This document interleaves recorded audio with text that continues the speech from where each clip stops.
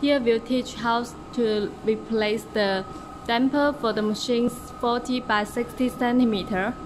Firstly, turn off the machine here, and then use your hand to remove the cut to the left side. And for your new machine here, there is a plastic film, and you just need to loosen these two screws, and then you can take off the plastic film.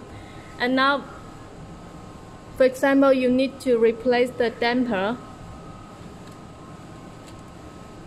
Yes, and use some tissue. Yeah. And in this way, you just take a new damper and come, and then connect it again.